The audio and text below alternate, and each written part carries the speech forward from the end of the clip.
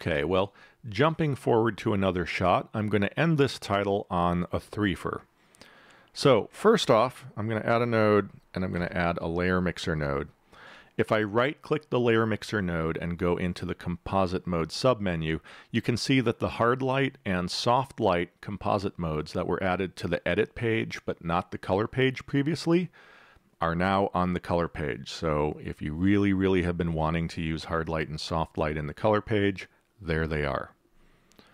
That's brilliant. Another fun thing, I covered as an overview and actually also as a blog entry on my blog, alexisvanhurkman.com, how the new version 10.1 of DaVinci Resolve allows you to calibrate your display using light space, CMS, from Light Illusion, using this handy pull-down menu, Monitor Calibration. You can set up light space to use DaVinci Resolve as a calibration client and pattern generator. However, in 10.1, they've also added the ability to have SpectraCal's CalMAN software also use DaVinci Resolve as a pattern generator. So those of you who like Lightspace, you can use Lightspace. Those of you who've been using CalMAN, you can use this too.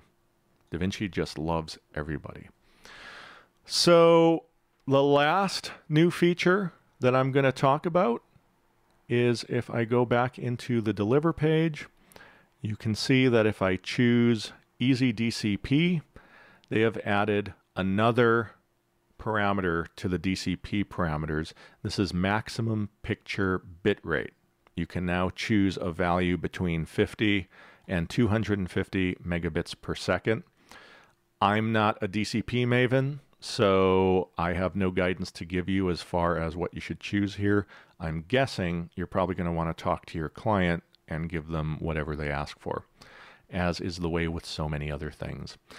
So those are the highlights of the new features. Those are all the things you can really put your hands on. As I mentioned, there are plenty of other new features that have emerged in DaVinci Resolve 10.1. If you check out that list that appears in the installer, it'll give you the skinny.